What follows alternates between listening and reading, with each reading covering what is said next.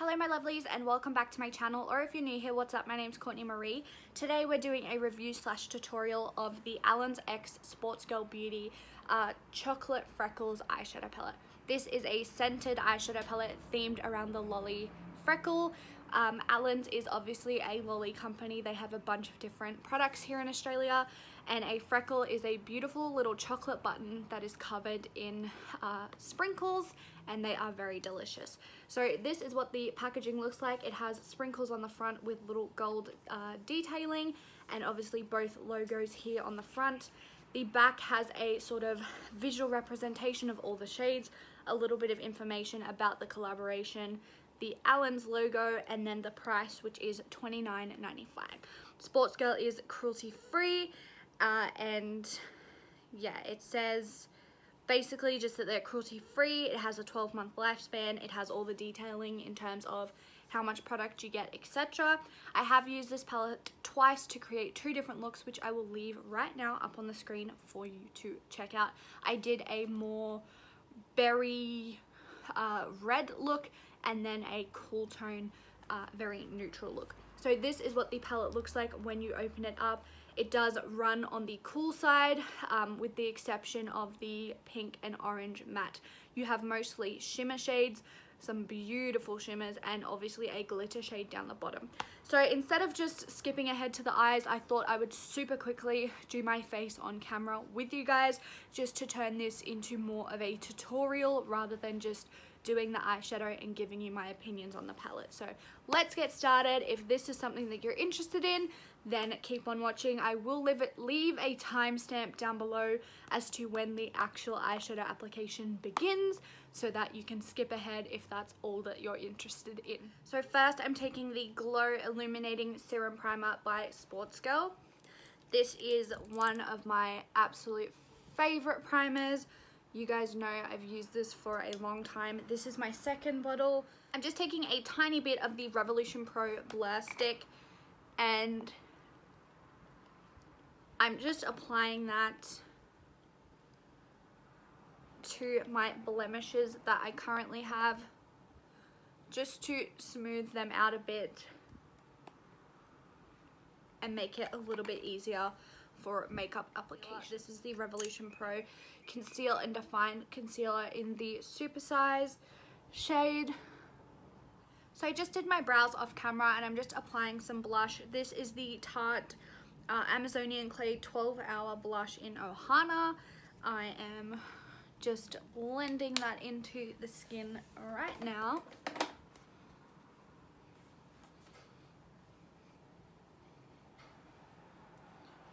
I do like to go quite heavy on the blush. As a lot of you would know, I love looking a little bit clown-esque with my blush. I'm just going to go ahead and add a little bit of bronzer. I'm dipping into the Too Faced Natural Face Palette and dipping into Sunny Honey, and just adding a little bit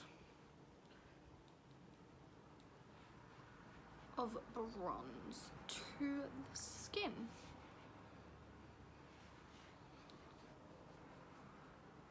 Alright, now that I am bronzed, I'm going to highlight, and I'm going to be taking a newer highlight to my collection, and that is the Physicians Formula Butter Highlighter in the shade Pearl. This is what she looks like. She is absolutely beautiful. The lid just unscrews, and the pan is little waves, but the formula of this is actually like a putty. If I just press there, you can see it is really, really beautiful. So I'm gonna go ahead and apply some to the skin.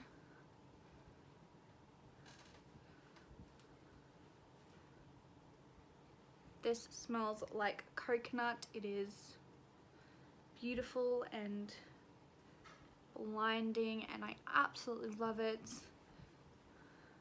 If you guys seen my favorite highlighting formulas video, this is definitely one to add to that list. So I've just moved in a tiny bit closer so you can see what I'm doing. I just took the shade 100s, which is this cream color here, and set the eyeshadow base that I put down.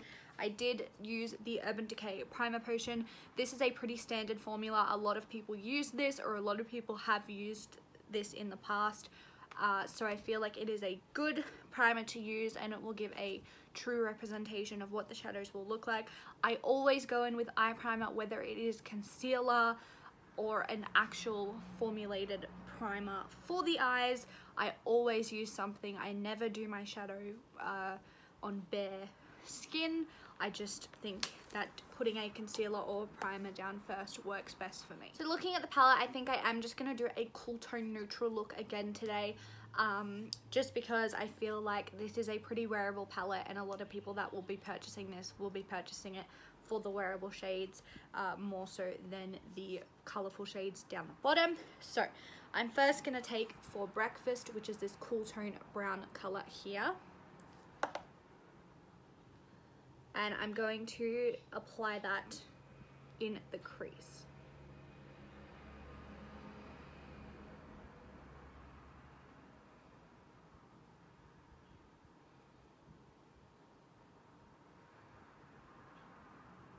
Alright, so I'm now going to take the shade 3 PM Fix, which is a slightly more darker brown. And I'm just deepening up what we already have.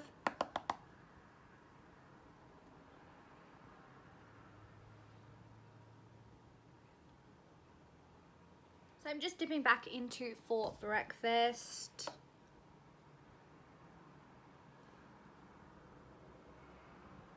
And I'm just running that underneath the eye.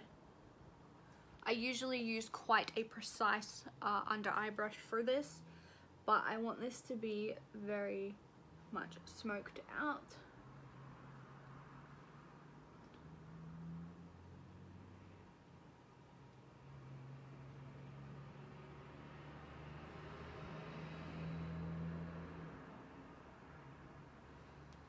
Alright, so now that we've applied that shade, I'm going to switch to a little bit more of a precise brush, dip into Chalk Button,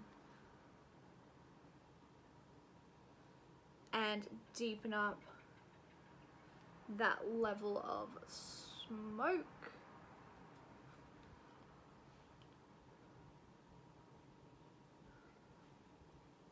Alright, so I just cut my lid with a little bit of the Too Faced Shadow Insurance Eye Primer.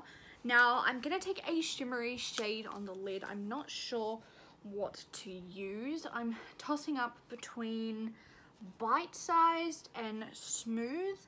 Bite Sized is a little bit more warm tone, whereas Smooth is cool tone. So I think I'm going to take that, but I can't decide if I want to use the glitter or not today. So I'm just going to pick up some of Smooth. It does have a lot of kickback in the pan. And I'm just going to wet my brush.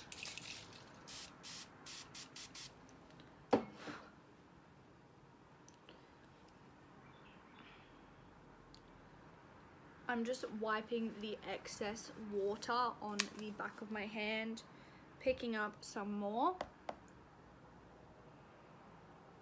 and applying it to the lid.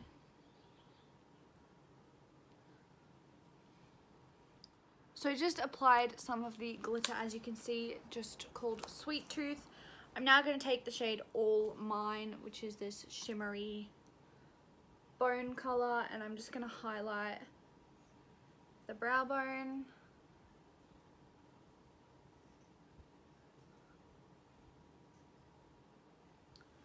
And now I'm going to dip into Thousands and highlight my inner.